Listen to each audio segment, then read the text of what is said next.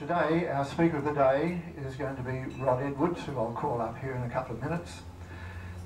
Interestingly, on the 30th of June 1930, after a construction period of about 2 years, Captain Charles Nesbitt, a well-known pilot in Western Australia, took an aircraft on its maiden flight after it had been built at Beverley. In attendance was Captain Frank Briggs and Captain Edgar Johnson, who were noted aviators in Western Australia and Australia. On the return from the maiden flight, Captain Nesbitt said that the aircraft was handled extraordinarily well, and he compared it to a gypsy moth. This was no mean feat for the person who built it, because he had no aeronautical experience. It was, in fact, the grandfather of Rod, who's here today. After the maiden flight, the aircraft made another 4 flights where Selby Ford, the builder, was taken for a fly. His helper, Tom Shackles, was taken for a fly, and their 2 sisters were taken on subsequent flights. The girls assisted with the fabric of the aircraft. You can imagine the feeling of the young man flying in his aeroplane, which he'd spent 2 years building.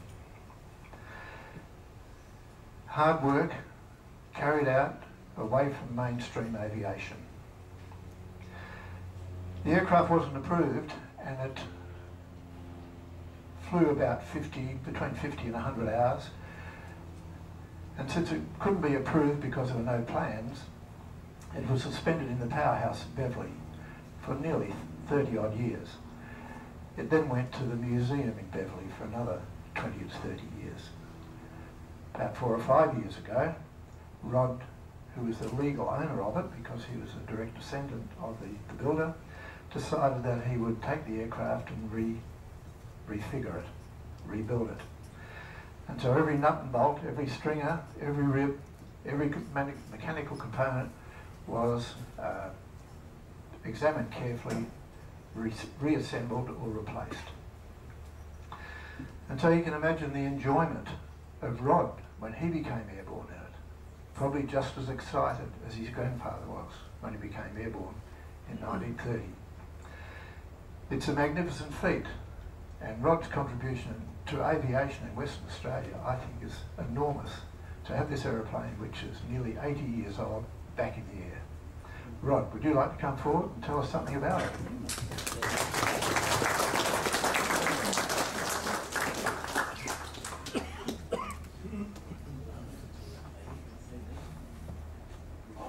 You want it? There we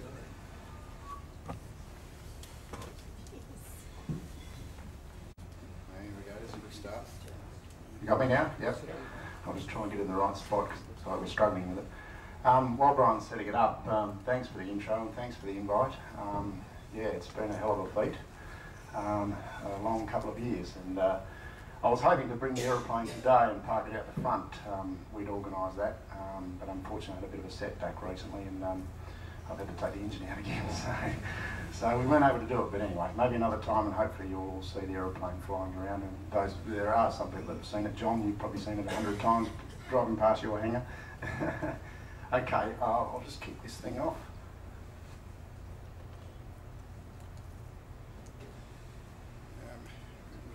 It should be playing now, I think. I've just got it frozen for a little bit. Yeah, it's called the Silver Centenary, and the silver was the colour, and the Centenary was supposed to be 1929, but he didn't quite finish it in time, and so it turned out to be 1930 when he first flew it. That's over Tyab in Victoria. My wife in the front and I'm in the back. It's quite a good. Rob Fox took that. During the video we've got a bit of audio, and this is the ABC vision, so I'll just pause and let it flow through.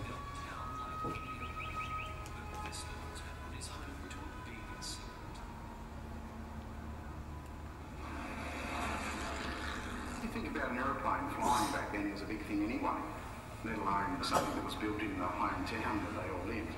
That was his life, that's what he loved doing. Selby Ford Edward was born in Beverley in 1900. As a youngster, he showed little aptitude for formal schooling, but a natural flair for anything electrical or mechanical. There's a story in the television set called Television Really Creative, which is quite interesting. It wasn't until 1928 that Ford's two clever hands and brilliant mind conspired to create history, with virtually no knowledge of aeronautical engineering in design and construction of the state's first bit. Taxied up and down a few times and took off. After half an hour he landed, declaring the Silver Centenary was as safe as a church. 3 days later the Silver Centenary was flown to Maylands in Perth to a tumultuous welcome. But the celebrations were short-lived. Without blueprints and comprehensive technical specifications, the authorities could not issue Ford with an airworthiness certificate.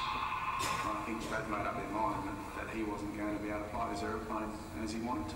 Despite a year and a half of faultless flying, despite accolades of all kinds from professional pilots of the day, including the celebrated aviator Amy Johnson, the Silver Centenary was grounded permanently. Ford's hopes of a flying future were dashed forever. He's hung it in the roof of his powerhouse for 40 odd years.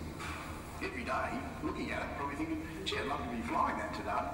And he wasn't able to because the regulators got in the way. The Centenary was mothballed in 1933, but the town refused to allow Ford's legacy to be forgotten. A museum was opened in 1967 and the Silver Centenary took pride of place among the displays. The town's very, very proud of, and it's even on our crest. They're very proud of the plane.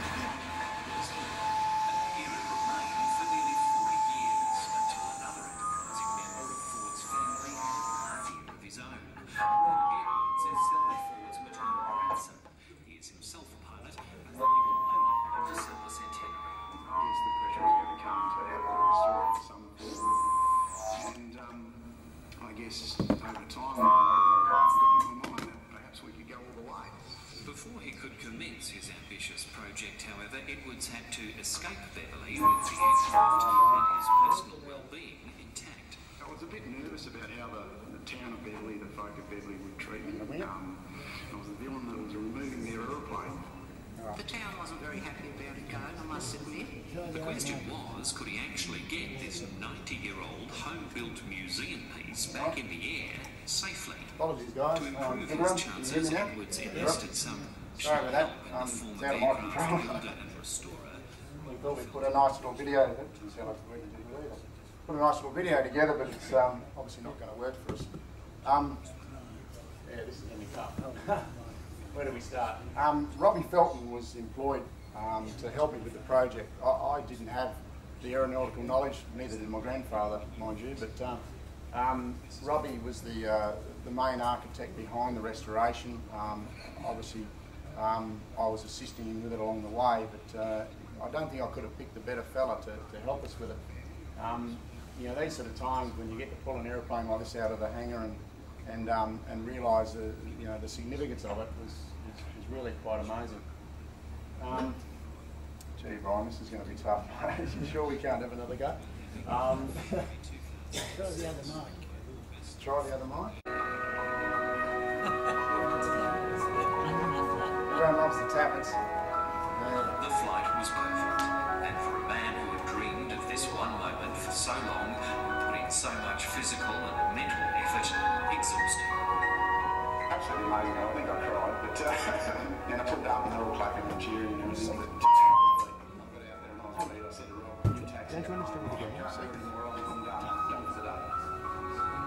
Thanks to her painstaking restoration, the Silver Centenary is once again living history and likely to stay that way for years to come. The kids are already lined up at the pilot seat as well, so it might go down another generation, so I heard the other day. So.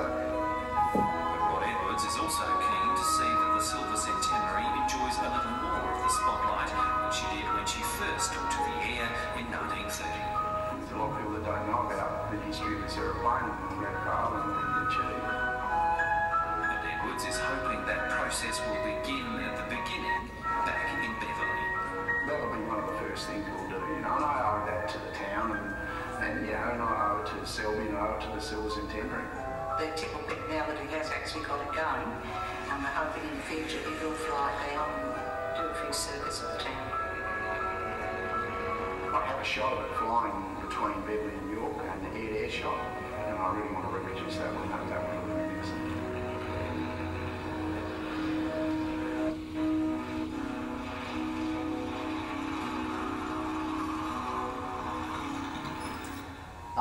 Yeah, the video stops here for a sec, so I'm talking so we can go with this one. To go from there, obviously it was going to be a hell of a challenge, and then it was looking like that when I acquired the aeroplane about 10 years ago. We knew we had to do something with it, but I didn't realise I would actually go to get it like this. You know, I guess it was a challenge, and we had a good go. As I said earlier, I looked at a couple of people, and I got given Robbie Felton's name, and I think without Rob, I don't think I would have been able to do it. He's just one of these magicians with his hands, and he's able to get something like that and pull it to bits and put it back together again. It was really quite a challenge. I'm often asked whether we used any of the original materials. All those long runs are all original, and the cross members, and yeah, some of them we actually just pulled them apart, stripped them down, and put them all back together again. It was as simple as that. But the ply and some of the other materials were obviously well and truly gone. The aeroplane had casein glue as its main compound, so that was pretty handy because it allowed things to be pulled apart without breaking them because it had all let go. You can see here, this is one of the spars in the tailplane, I think, from memory. It was a fair bit of disrepair there, and that Oregon there that you can see there, that's the same Oregon. Yeah, beautiful wood. You know, it was all 80-year-old timber, and some of it was absolutely fantastic. If you look at the sort of work that Robbie does, it's a real credit to him. The wings were something that people were really interested with because they're very flat base and quite a sharp leading edge. Everyone thought the aeroplane would really be a sharp store, but I can tell you right now, it really does store. It just sits there. It's beautiful to fly. There was this metal rod down just behind the front spar, and we didn't know what that was. We were trying to work out what the hell has he done here. And in closer inspection, we realised what Selby had done is he had actually tried to make an internal aileron control mechanism inside the wing. But what had happened is it mustn't have worked, and he'd already covered the fabric over the wing, and rather than pulling the fabric apart, he just cut it off. And so they put the control surfaces for the ailerons underneath the wing, and yeah, it was quite a ugly design, and it was probably not real practical. I was a bit worried about the mechanics of that. So one of the challenges was to change that. So we paid the £7, I think, to Avalon's, and we recreated their disc the differential system that they use on the Tiger Moths. So we recreated that, and we brought those cables back inside, and it just neatened it all up, and I think it's a hell of a great job, and it's a lot better.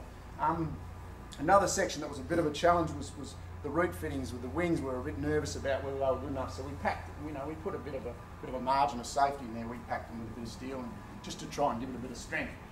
We put the wings back on the old fuse one day, and that was a really good day. You get to see the aeroplane starting to take shape, and these sort of things. It takes a lot of time. You get anxious, and there's a lot of work involved, and that was quite a good day. The controls, most of the controls inside were all pretty good. The problem we had is we had a rudder bar and we had a tail skid, and we needed a tail wheel, and so therefore we needed some brakes. So what we decided to do was we decided to get some Honda motorcycle braking systems, some master cylinders, and we made a bit of a toe brake system. An old chap with the name of George Cole, who some of you may know, he helped us invent it. And then we were thinking, well, we're going to be trying to brake around the corner in a rudder, so we created the parallel bar system. And yeah, it's really unique, and I've had a few people ask me about it and how it works, and it's absolutely fantastic. And it's hidden away underneath the front seat, so you actually can't see it, and yet it's such a modern design, and it really works very well. And you can see there, it's mounted on the machine. And obviously then we had disc brakes, so everyone comments about the disc brakes in the machine, so they didn't have disc brakes back then, but yeah.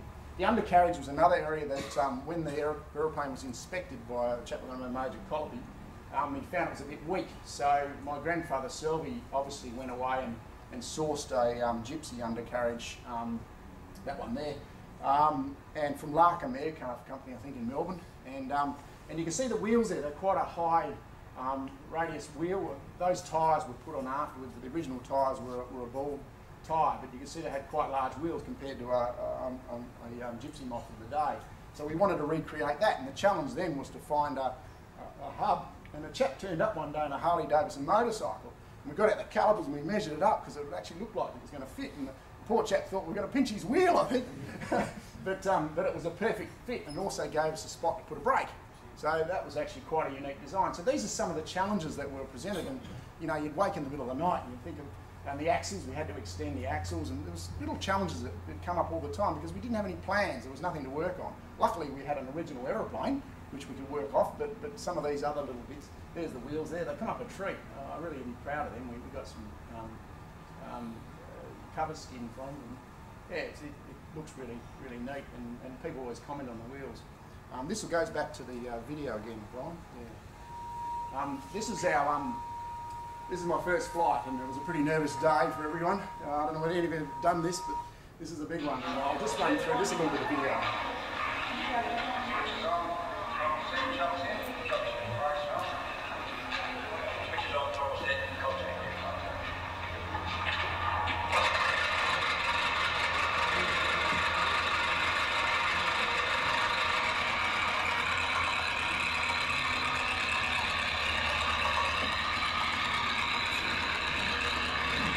This is a very nervous time, this one.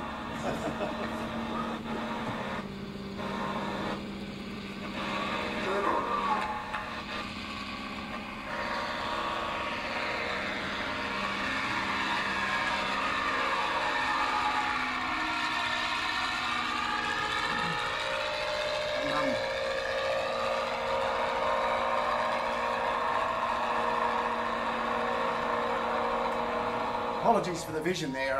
It was just a handheld. Someone had a camera and they took a shot of it. And, you know, we didn't even have a camera ready because we weren't really sure whether we were going to be going at that time. I took off, and yeah, the aeroplane was quite unstable. You can just leave that for a sec. It won't come on for a sec.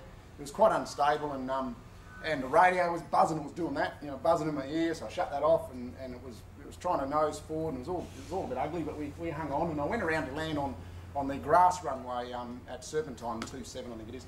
I went around to land there, but I landed quite long because I wanted to have a fair bit of airspeed because we didn't know where it was going to stall. And so I had to go around and do it again, and we come back around and landed back onto the bitumen runway. But because the wheels had dropped down a bit like that, it grabs a bit, you know, and it was an ugly landing. It wasn't my best, but we survived it, and that was our day of the first flight. It'll come up again now, Brian.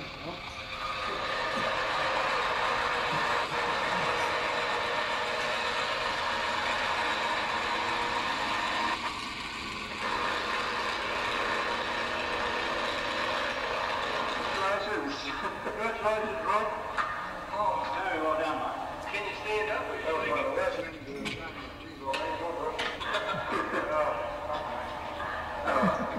Sorry about that. I got that on video. That was emotion. Yeah, Robbie was there too. I was beat that day. I couldn't even taxi the thing back. Anyway, the next bit was to take it back to Beverley, as we mentioned. We had quite a bit of repair work we needed to do. You know, there's lots of things I had to fix, but once we got that done, we were ready to go back to Beverley, and the ABC turned up again, and they did a little bit of a shoot. I've only pulled a little bit of it together, and just to present today, just to show you the crowd. There were many who thought the day would never come, but this afternoon, Beverley's backyard biplane touched down to a warm wheat belt welcome. In the cockpit was the son and grandson of the aircraft's original builder.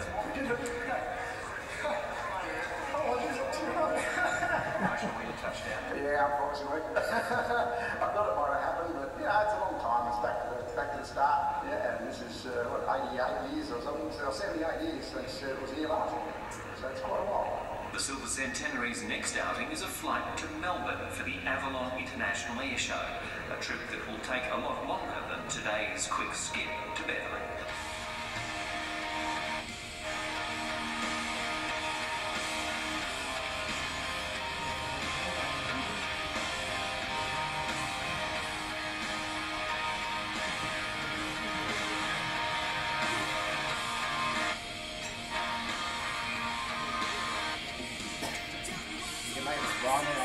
I'll talk about that if you like. We put a crew together and we got this mad idea we're going to take this thing to Avalon, and we got invited to come over, and I thought it would be a good idea. My dad's on the left there, and George Cole and Rob Copping. We took a support vehicle with us. We needed fuel. The runways across the Nullarbor just didn't give us the distances that we needed to get the fuel. Myself and Rob were the first to head off, and it was quite a warm day. We went in the afternoon on the Thursday, I believe, and it was about 35 degrees. We had full fuel, full passengers. It was, a heavy aeroplane, so it was going to be quite a big challenge going up over the trees over the Darling Scarp. But interesting time. You're leaving Serpentine, and I've gone to Beverley and I've done a few flights, but this is a biggie, and so we're pretty nervous. That's Serpentine there. We had a bit of company at the time. There was a couple of planes with us, and they were supporting us on the way out. We slowly climbed out. It wasn't the best climb performance you've ever seen, but we got there. Took it up to about 3.5 and up over the trees, and we're right.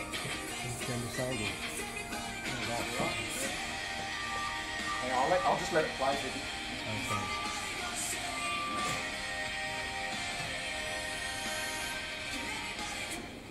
We're at Corrigan. Put it on there, bro. We've had our first leg, and the fuel tank's given way. So, great trip so far. But Coppo's been holding it, his arm's getting sore. And we can't find Mal and can't find George because they've gone and they didn't answer the radio. So, trip so far about out of 1 to 10, a 1. Anyway, can only get better. Thanks, Brian. That's right. Disaster. Hit it straight away over Brookton, and I looked up and there was avgas pouring out the bottom of the tank. It was flying out past, and I thought, oh my god. And so we're obviously wanting to set down as quick as we could. Corrigan was only about 5 nautical in front, so we went for Corrigan. And while I was flying, it was okay because the avgas was coming past. And bearing in mind, I don't know whether you noticed, that there's an exhaust pipe right there. And we're in a wooden aeroplane with fabric covering it. The world was a bit dangerous. Anyway, the chap that built the tank, we actually put a new tank on for the trip. And the chap that built it was Jamie, and he came up and helped us repair it. But we had to bunker down for the night, and we thought we repaired it, we were right. And away we went for the next day. George Cole jumped on board with us. It was a beautiful morning. It was crisp, clear. We're all excited. We had a bit of time off. We weren't quite going to schedule, but we thought we're away we go, and we're playing around with the wings just to see where we found our balance and everything. It was all good. And about 5 nautical mile in, I looked up again and ripped out the tank. And I thought, oh no! And we'd welded the tank. What had happened? The baffles were moving inside, and then it had cracked the tank. But we welded the baffles at the top. We thought we'd fixed it. But anyway, so the tank was leaking avgas again. Luckily, I'd said to the ground crew, I said, meet us at Condinnon. If we're not there, we've kept going to Wave Rock. And anyway, they got to Condinnon, and we were really stopped, and we were able to salvage the avgas. The first lot we trucked 60 litres on the ground, mind you, which was all really nice, but this time we were able to put it back into the tank, and we were bunkered at Condinnon. And at this stage, we were looking at each other thinking, well, is it all over? Is this it? And it was pretty easy for us to give up. I was pretty tempted, I must admit. It was pretty dangerous stuff what we were doing, but what we decided to do is we'll give it one more go. So Jamie flew up in his Cessna 172 with all the welding equipment, and also I got him to bring the old tank up. St George's Terrace camping. We've got yeah, you can do that. Inside the shed still at Condinnon. Copper in the corner. Got his little bacon and eggs happening this morning. We've even got over here. We've got a stretcher in case one of us falls foul of on the injury list. Toilets in the corner, running water, everything you need for camping, but to be honest, I'm a bit sick of Condinnon, and it's off to hopefully Ireland. Hopefully we'll be operative word, but confidence, we've got to get some confidence in the camp. The camp's a bit flat. We need some serious confidence. Yeah, it was a bit flat, all right. We got going again, and we did take we took the new tank, the old tank with us. The new tank was back on the aeroplane. We repaired it, and away we went. This is go back on. Condinnon still straight to was an absolute disaster. Got the Wave Rock, uneventful, pretty good. Off to Lake Johnson, got to Lake Johnson, and we found another leak in the tank, and hearts all sinking in our chest, but luckily enough, it's only a small leak, and we should get away with it. Off then from there to Lake Johnson and Norseman, rough as, over the Salt Lakes, pretty hot and Sterling Melly myself up. It's a pretty hard trip actually, it's one of the toughest flights we've done. Then off to Baladonia, I think, from memory. That's right.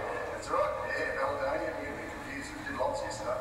Baladonia with copper across the trees. It was a bit scary going across the trees because we didn't have anywhere to land, but his navigation skills were pretty good. We completed the GPS at one stage, which made him impressed. Got down to Baladonia early enough and we thought we'd probably be able to scud run through to Kaiguna. We left at 5:30. Last flight was 7:30, so it was a race actually between the car and the plane on that leg. We had a cart on it, and we lulled them in a false sense of security early because we were climbing at 50 knots, and the boys were in front of us, and they thought they were home and hose, and then George Cole and I, we put the throttle down and gave them a bit of a touch up, and next thing we know they were eating our dust. Beautiful flight, it was about 3.5 of the way, and just, yeah, lovely. And even George could handle it right without an altimeter or an airspeed indicator, because they broke the cockpit in the front. And then we get into day 4, we're still at Kaiguna. As you can see, there's a bit of rain around us, the plains are wet. There's a bit of a drizzly morning, the clouds are about 1,000, it's about 8/8, so not too flash. So we're just hanging here for a bit. Hope to get on to, where we go, Majura.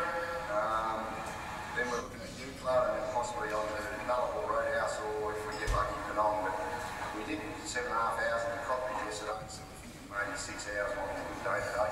And given that we're going to get home reasonably late from this cloud, it's probably not possible to get to Penong. So we'll report for day 5 tomorrow. Thanks very much. Hanging around our campsite. 7.5 hours in a cockpit that size, I can tell you. It's not running out of fuel that hurts you, it's your bum. That was the sticking point in all the trips, is how far my bum can handle it. I think the longest trip I did was 3 hours, and 3 hours hanging onto it all the way. It's there was someone there who flew across to the UK in a Tiger Moth here. My God, I can't believe he done that. You know, that's just amazing. It's quite a challenge. This is right, just go back on that Brian. We beat the car just there, that's what I think. A bit cheeky. The race, there's always a race. Desert country. Beautiful thing. Low cloud, but we beat the car by about a minute. That's the runway. Doesn't look like a runway, but it is. And I ran into the desert.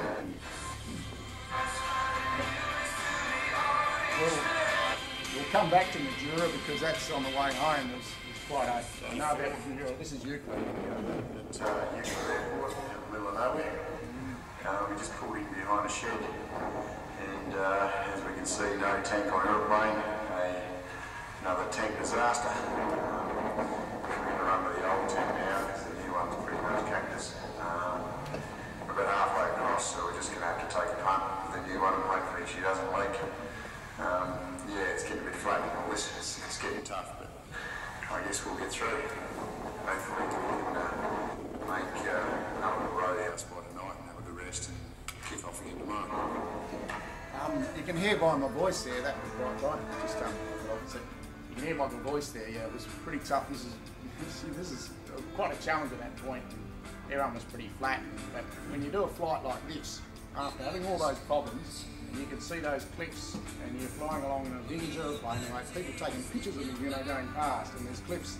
I don't know who, those of you that have flown across the Bight, but it is pretty special. It's something else. And, you can see that the pictures just don't do it justice. Yeah, it's a little bit of low cloud around, I think, but it was still just absolutely lovely. Just putting a bed for the night. We're at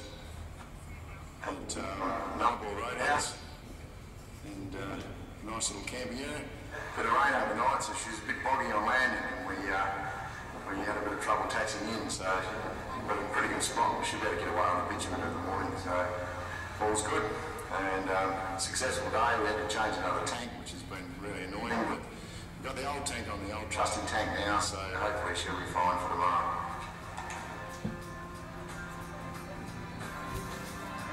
4 inches of rain. It'll be a bit dodgy tomorrow. We're going to have to try and find a way out of here. It's not we're going to have to break the rules and go down the bitumen run.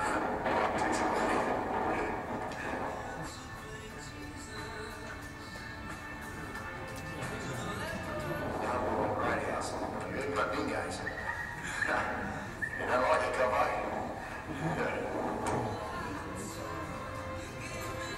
They pitched our shoes.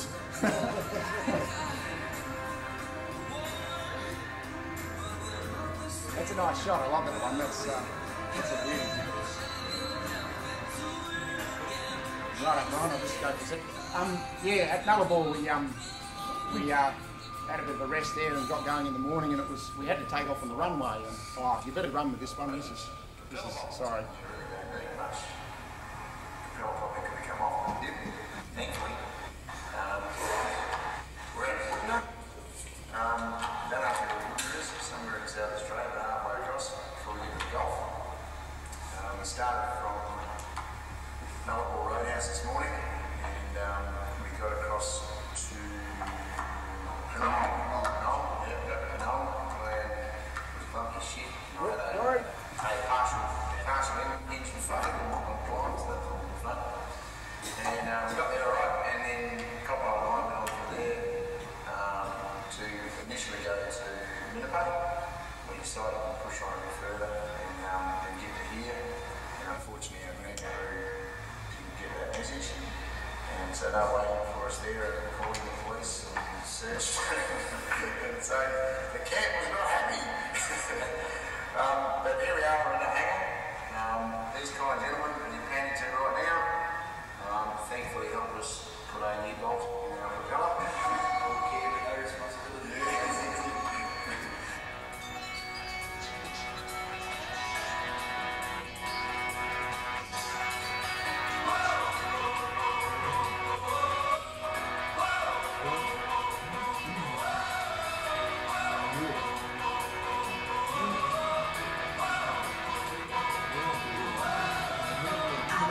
Take 6. Left Woodnut with a broken propeller bolt, and we head across the Gulf, about 30 nautical mile across an expanse of water, which is a bit nerve-wracking. But we made it. We got the period. We broke a little bolt in the exhaust, which again annoyed us a bit, but luckily the locals, which is absolutely fantastic there, they fixed us up with a new little bolt. Had a coffee and filled up with fuel. The ground crew were way behind because they had to go up around the top of Augusta. Fuel was about $1.60 a litre, which is something better than Nullarbor, which was $2.70. Then on to Coppo myself, because we were obviously had to start the plane together because the ground crew weren't there.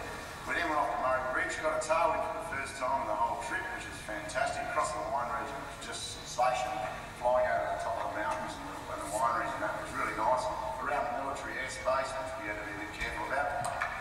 Then we snuck down to Murray Bridge, which was, pretty hospitable little airport. There's a few people there, and yeah, it was a good little spot.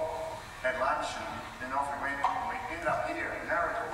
We've got a sunset going on here, and the planes in the hangar over there. The guys, we got 3 PBs. What a bunch of blokes these blokes are. They're just unreal. The whole thing about this trip has just been the guys.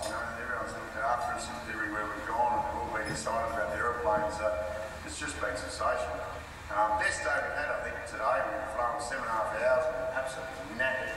Coppo's skills in the cockpit are absolutely sensational. He's taken over lots for me now, so I'm getting more time to rest and relax. And we'll be here for the night, 2 legs tomorrow, and we're nearly there. Hopefully we don't get any problems and we might actually make this epic adventure might come through. So cheers for the narrow court, sensational place, and onwards and upwards tomorrow.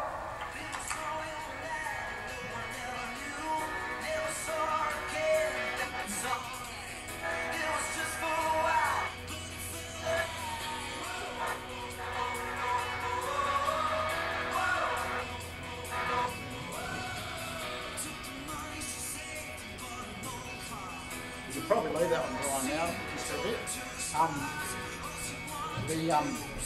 We turned up at Lethbridge. We decided we're going to Lethbridge the night before Avalon. Lethbridge is about 20 nautical miles from Avalon, and And there was a good group of people there, and they all had knowledge about getting into Avalon, because I don't really know about these air shows, but there's planes coming from everywhere, and it was really going to be quite a challenge for us. So what we decided to do is we tag on with them. We camped at night, and we'd tag on with them in the morning. And you've got to go in a place called, past a place called Anarchy, and there's a Barwon prison there. And this is the prison where Brendan Abbott was extracted out by a helicopter. So I reckon they're a bit nervous about planes flying over this spot. And anyway, so we went out in a very loose formation with the guys, and we're coming over this Barwon prison, and my engine started to cough. And I'm thinking, my God, you know, we come 1,600 nautical mile, I've got 20 to go, and she's given us a bit of a cough. I think with all the fuel tank changes, you've got a bit of dirt in the carby. And I'm thinking, am I going to crash in this prison, or am I going to get shot? And then all of a sudden, the old girl just came back to life. I thought, oh, we're back. And so we headed on into Avalon, and it was, you know, to have dropped down that close would have just been, and that was the trick, you know, everything that could have been thrown at us was thrown at us, and we were able to, you know, come up to the challenge. Avalon's a huge big airport. It's unbelievable the size of it. I think I was going to land it across it. In fact, actually on the way out, I did actually take off on a bit of an angle because it was a crosswind, but it was a huge big thing. The marshallers were all there, and they marshalled you in, and we had these sort of airplanes sitting next to us, and the big A380 was there. And here I am chugging along, chug underneath this aeroplane, and this B-1 bomber, this thing was just, I reckon it used more fuel when he's turned it over than what I did for the whole trip. It was unbelievable. And they pulled us up, we parked near the Antiqua's tent, and next to Kev Bailey's big Stinson. And right now, Kev was there actually, so he welcomed us there. Oh, the old Connie, that was beautiful. Yeah, so anyway, we're at this site, and it was all pretty good. And then the Saturday night, they had an award called the Concours d'Elegance, and I'm sure you've all heard of it. And we're up for an award, and they sort of enticed us to attend this award. But what I didn't know, there was a big storm that night. We're in this tent, and the whole roof of the tent was moving. I thought, oh my God. So we ran down to find out whether the aeroplane had gone, you know, because the wind was 160 kilometres an hour. We got down, and this tent had blown over right in front of my aeroplane. And I could see Kev Stinson there, and I was running along, and see in the distance the fire truck down just behind it's my aeroplane. And I got up there, and the aeroplane was intact. It was on I just thought, oh my God, how good's this? But then I looked up, and bang, we had some damage to the top wing. One of the big poles of the tent had flown up and gone whack straight through the top wing and broken the tailing edge and a couple of ribs. So realistically, when I looked around, I was actually probably one of the ones that were better off, and you can see some of the vision here of some of the other planes. And we'd tied ours down with these huge big stakes. And I know my dad had a bit of a go about putting these stakes, but I wasn't prepared to let my aeroplane blow away. And this is what happened if you didn't. There was some absolute disasters there. You know, imagine seeing the aeroplane like this. You're all over the Otis. You know how you feel. That was a write-off. That was a Kid Fox. That Renegade, Peter Franks owned that Renegade. He was from Lethbridge, and we got to know him. And he's actually since restored it back. But we won the award that night. We actually did win the award. We won the antique one. It was also the Champion of Champions award. So it was bittersweet. You know, we were really excited about winning the award, but we had damage to our aeroplane, which was it was quite sad. We had to wait about, I think it was about 3 months to get the trip back home again. We had to try and find a window of opportunity. It was going to be winter. We obviously went over in the summer, but we're coming back in the winter. You can see there how rugged up it was. I think it was -4 one day when I was up there. It was absolutely freezing in this open cockpit. It wasn't ideal. We weren't intending obviously to go this late, but we had to because of the damage that we had to the aeroplanes. We decided that we'd go from Thai Ave in Victoria, where they repaired the aeroplane, and we'd bring that across to Lethbridge, and then head off from Lethbridge that next day. And it was a freezing cold day. That was down at Thai Ave. We did some photo shoot down there before we left.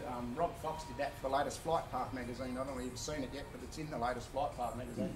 And we got the same crew together. But what we decided to do is the guys would meet us on the other side of the Gulf. So I was going to be on my own in the aeroplane with all my supplies in the front, and I was going to do the legs up to the other side into Ninipur, where that is there, and I'd meet the guys. So that saved them coming up around the Gulf and back down the other side. About 2,000 k's it was going to save.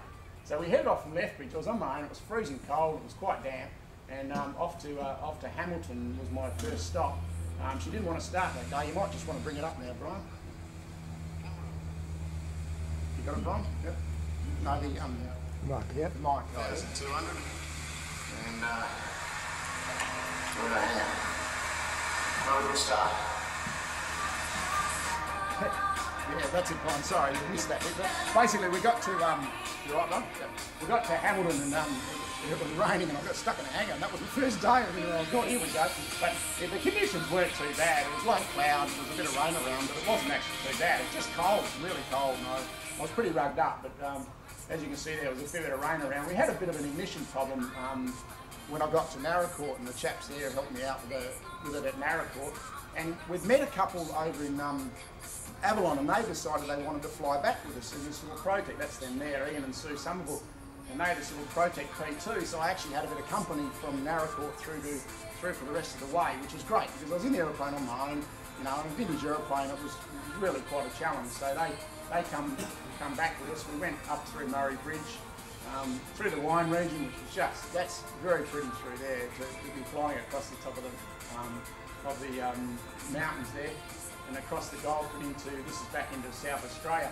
When we actually got to Minnepa, which is on the other side of the Gulf, the guys had problems with the ute. They'd actually had a problem with their trailer, and they'd left the same day as I'd left. And we actually ended up arriving in Minnepa within 2 minutes of each other. Can you believe that? It was just quite amazing that we turned up there. And so it was a pretty exciting day, and it's great to see the guys because, you know, I'd been on my own all this time until Ian and Sue met with us, and so it was going to be a bit of a a bit of a lonely old trip without them, and then we had our supplies to get across the Nullarbor. That's at Penong. Yeah, that was quite interesting. That's the airstrip. There's no actual runway there. It's just a paddock. The only reason you know it's a runway is because they've got a windsock. That's about it. So you can land where you like.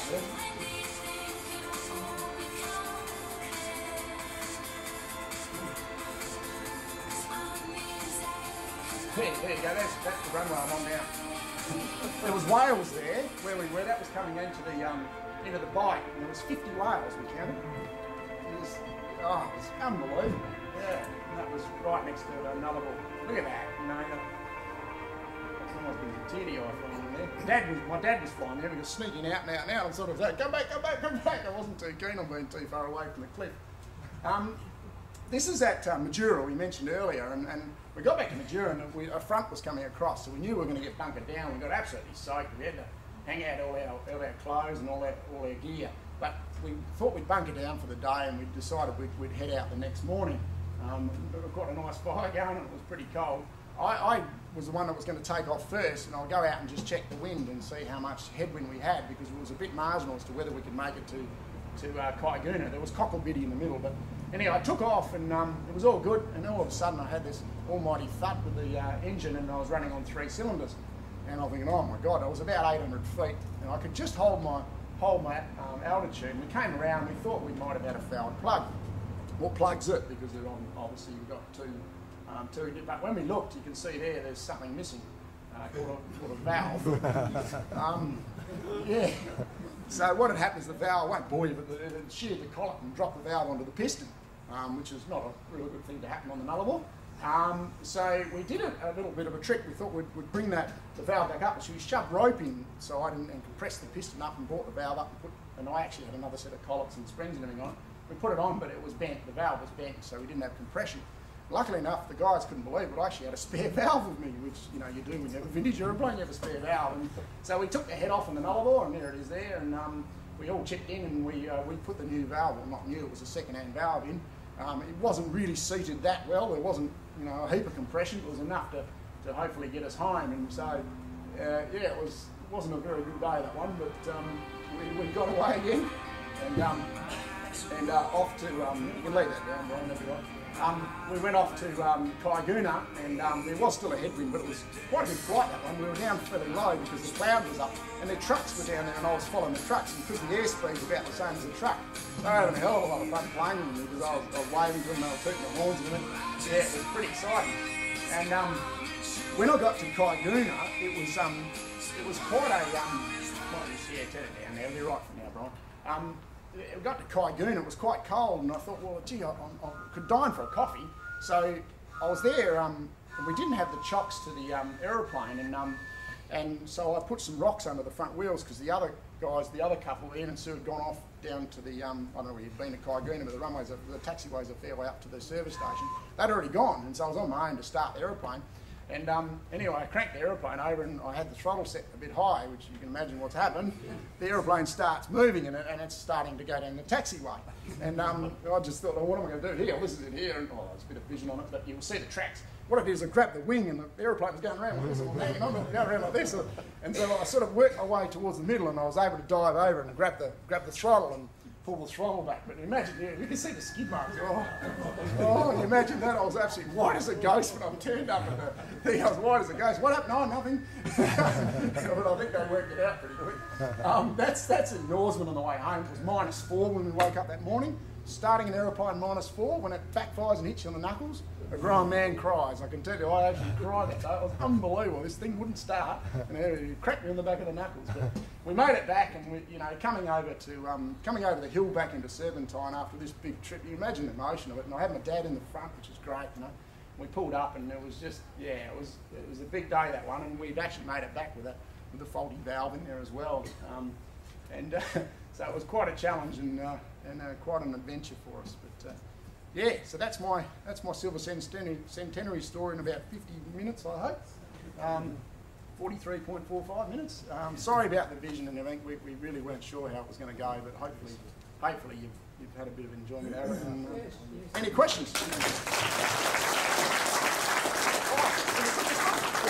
Sorry, just like this way. Have a look at this landing. You don't need the volume, but have a look at the landing.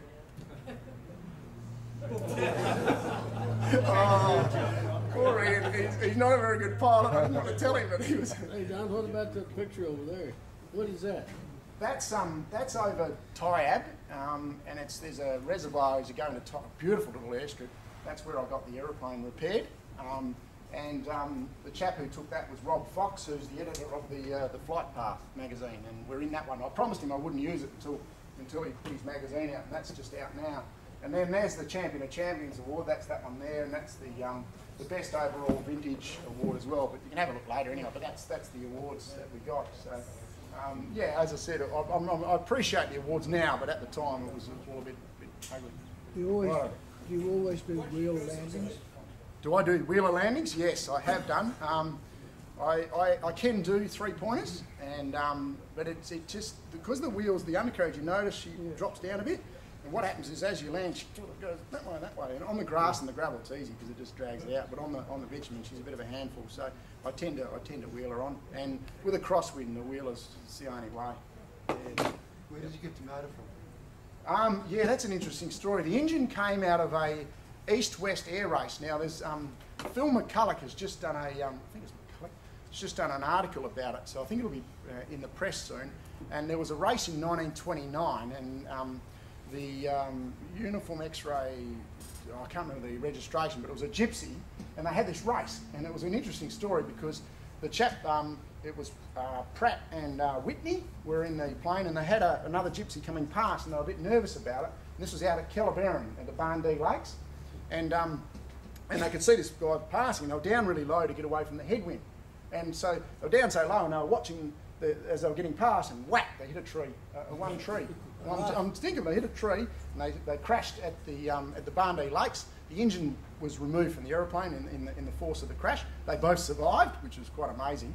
And so my grandfather heard about it, and he went up and purchased the engine for £170. And that's the engine, yeah. It's a 1928 Gypsy 1, original. Yep. Were the trucks going past you, or you going past the truck? It's funny you say that because the chap that I was racing, he was a toll, a big B-double, big thing, and it was that section of road, there's just a couple of kinks in it, and I went straight and he was going. So when he went to kinks, I went past, and then he'd come under me, he'd go past, and then he'd kink, and I'd go past. And in fact, he came and saw me, when we landed at Kaigoona, and he said, "Oh mate, I cannot believe we've done this," because I was only 300 feet. I could read his number plate, I was so low. So what are the aircraft performances? Cruise speed, climb speed? Yeah, big. We averaged 65 knots on the trip over. Which is not a lot. That's why the car could beat us sometimes. Now, obviously, we didn't have a lot of tailwinds because you never get tailwinds. As aviators, you don't know that. We landed about probably 45 over the fence, 50 on approach, stalls at about, I don't know, the airspeed indicator didn't go down far enough, but it's about 22 or something like that. I don't know what the official figure is. I've tried to measure it with the GPS, but obviously got wind and stuff. So, but the airspeed indicators are 1912, so it's sort of, yeah, it doesn't quite. It's a bit ambitious. In fact, the airspeed indicator goes to 200 mile an hour. So I don't know when we're ever going to get there. Who paid for all this? Who paid for it? All this review? Oh shit! I'm the bloke that hasn't got any money. There's a donation bin over there. Yeah, that's, yeah, there's a lot of dollars there. That's yep. Are you aware that the registration VH-USC was assigned to DH-86 in the mid-1930s? No, I'm not. In fact, that's got a funny story about it in itself, because my grandfather had VHU, as you would have seen in some of the black and white photos, except for the ones that Jonathan Beale did from the ABC that made them look black and white, but you could see the rego was there. But so we had VHU, and then Silver Centenary, I wanted SC, and I was able to get it, which is, yeah, quite amazing. But he wasn't ever able to get the last two letters because he didn't get it registered. In fact, we got very close to not getting this registered either. If I didn't have Stephen Dimes as my authorised person, we would have spent a lot of money on a museum piece, because I wouldn't have been able to fly it, which would have been just devastating. But luckily, Stephen, the issue they had was that I wasn't the primary builder, my grandfather was, and so they had an issue with that, but we kind of worked it out that I was the primary builder as well, so that's how we got away with it. Stephen basically told Cass, he said, "You've got to let this thing fly," and they said, "Yeah, okay," and we did. So, which is amazing. Imagine not being able to do this. It's just, you know, I spent all that money and it would have been devastating. Did somebody actually have to test the aircraft? Yeah. That was the test. Yeah. So you didn't have to have an aeronautical engineer to actually test it? No, under the experimental category, there's a few things that they've got to have. Right. There's a few plaques and things you've got to have, you know, warnings and all the rest of it. You've got to have proper controls, and you've got to have a radio, and there's a few things you have to have. And obviously we ticked all those off, but in terms of the test flying, that was it. You just saw me test flight, and that was probably the scariest day of my life. You know, you're going down the taxiway, and I'd done a few runs, obviously, over the months before, and I'd done some Tiger Moth flying with JD, if he's here somewhere. He taught me how to fly the Tiger, and yeah, going down the runway, and you sort of ease off and think, oh God, is this going to work? And you can sort of feel the weight coming on the wings, and I thought, oh, you know, even though it was a bit ugly to fly, it was just, you know, we were there, and yeah, wow, what a day that was. You can see the emotion. It was just quite amazing. That registration in 1938, that was on a DH-86, yeah. Belonging to Qantas. It was one of two that was loaned to MMA before they got the Lockheed 10s. Yeah. And they were VH-USC and USD. Oh wow, yeah, that's good, isn't it? I didn't know that. That's I actually didn't even research the rego. I was just happy to get it. Yeah. What was the capacity of your fuel tank, and how many hours could you do? Yeah, okay. Well, the replacement fuel tank was the one that gave us all the trouble, which is now back on the aeroplane. We've done a bit more work on it. It's got 100 litres, and we're chewing about 25 an hour. So, you know, we had a fair bit of time, but as I said, the only real range was how far my butt can handle in a cane seat, because they got cane seats in it. I don't know whether you've noticed, well, you probably wouldn't have seen it in the vision, but it's got cane wicker seats. The original aeroplane had wicker seats, and we've restored them as well. Yeah. But I have got harnesses. Yep. Just thought I'd tell you, back in '92, I had to. I was taking the first aircraft that had ever been built by school kids across to the Avalon Air Show, and I couldn't land at Ceduna because the winds were so strong, and the runway, only runway closely in the wind was the taxiway. And all the other runway, which I could have used, was covered in flood water or whatever. So I had to turn around and go back to where I'd seen this paddock with runways graded across or harvested across it at Penong, and I landed there, and subsequently couldn't find the owner, but met him in the pub that night. When he asked, when he came over to us and said, "Is that your, listening to you talking, is that your aeroplane in my paddock?" So I bought him a beer. And he told me that when he was a kid, Sir Norman Brearley, or it wasn't Sir Norman at the time, but Norman Brearley had that strip. His father, I think it was, had been approached by Brearley to to cut these runways there in case aircraft got into trouble coming across the desert and were unable to get into Ceduna. So your historical aeroplane landed in another bit of history, as much as the man behind you up there on the wall had arranged for Penang to be actually put there. By the way, this guy told me when he was 11 years old, one of Brearley's aircraft came in and landed. In fact, he thinks it was Brearley flying it, and turned over at the bottom of the road. You remember they go down. Yeah, there's a motorbike track there somewhere, and there's a jump. Turned it over, and the passengers had to extricate themselves upside down. I went back to my book written by Sir Norman Brearley. You know, it wasn't even mentioned. I can't imagine why. I think is that the Brearley? Was he the controller of civil aviation for a little while? No, That's Grimsmead. That was Grimsmead. Sorry, a different one. Yeah. Yeah. Well, actually, that one at Nullarbor. What had happened is there was a thunderstorm the day before when we got there, and the strips were all wet. And there is a road there which used to be a runway, but they use it as a road now. And we were going to put down the road, but there was at the top end of the strip there was about 300, 400 feet. So I thought I could do that. So we actually landed on the top of the runway, and I pulled up with plenty of time because you don't need a lot. But when we taxied down, it was quite boggy and ugly, and we got in a bit of trouble. So the next morning, we decided we'd take off on the road, and I think we got in more trouble when we did that. But anyway, we thought it was the best option to get out of there. Yeah. That Eucla airport is quite interesting because you can see, you would have saw it in the vision. There's runways and taxiways everywhere. You take your pick. Yeah. Is that the one down by the coast? Yeah. That's where that shed was. That's where we were. Yeah. Because there's another one up at the roadhouse. Yeah, there's another one up at the top at Border Village. Yeah. Any others? What sort of compass did you use? It's at Serpentine. I've just, as I said, the engine's out of it at the moment. We're just doing a bit of work on that. But yeah, you'll set it around. We'll get it going again and do some more flying. The question down here was the compass. Yeah, we actually cheated a bit. We used a GPS.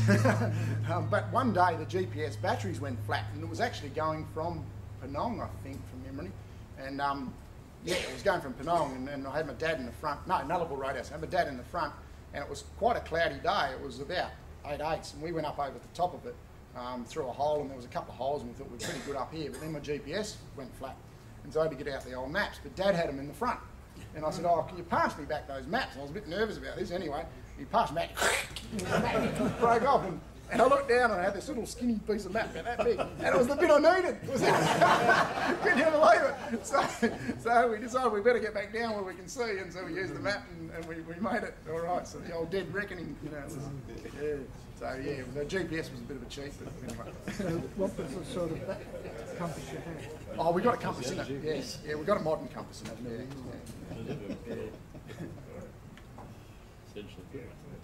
Anymore. Some of the instruments, most of the instruments are original.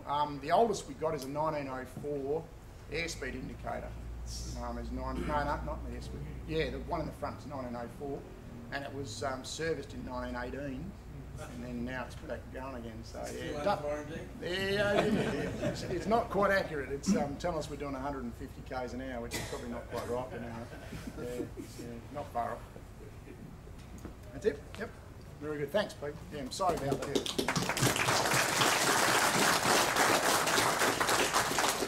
Sorry about the sound system. I tested it and it seemed to work, but it didn't perform today.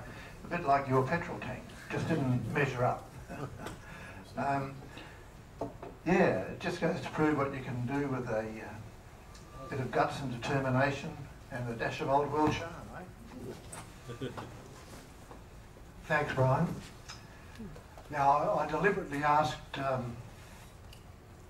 the origin of the motor because I knew where it came from and how the circumstance, and that's why I'm getting John Walsh to come up and move the vote of thanks, because he came from quite close from where it came to grief.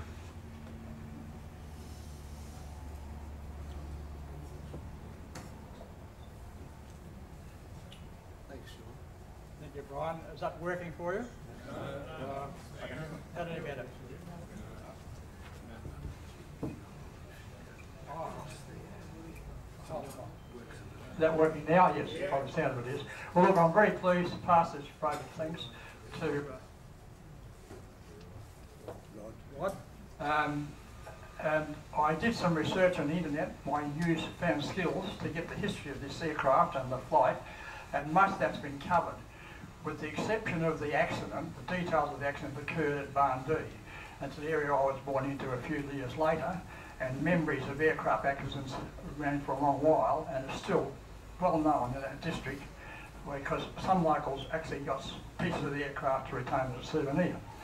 But from what I have established, the plane crashed at about 10:30. A pony called Gigney were on the scene almost immediately. Fortunately, Mrs. Gigney was a trained nurse, and apparently Guthrie, the co-pilot, his life was due to her skills as a nurse. Within that 10:30, by 11:15, the local doctor was from Calaburn, some 20 miles away. Today, I don't think you get the local Calaburn doctor 20 miles out in 3/4 of an hour. By 1 o'clock, the patients were transferred to Calaburn Hospital, and by 3 o'clock, a specialist surgeon from Perth was flying up in a Tiger Moth to Calaburn Hospital, where he operated on Guthrie, who was severely injured. They both survived, and that's the history of the aircraft and the engine, which is now not in Rod's aeroplane at the moment, but will be eventually, I think. Now, anyone that's flown across the Nullarbor aircraft would be able to identify with many of the locations that Rod mentioned. And I think he did an excellent job of describing just how many hazards there available can confront you on that sort of flight. We certainly enjoyed it, and we hope that the Selby Centenary really hasn't gone into history. It's still living history to a unique part of Western Australia's aviation. And thanks, Rod, again.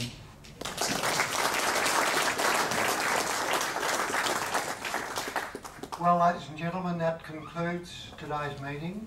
It's been a marvellous meeting in numbers and in the subject that was covered. And I'd like to wish you all a very happy Christmas and New Year. And we look forward to seeing you again early in 2010.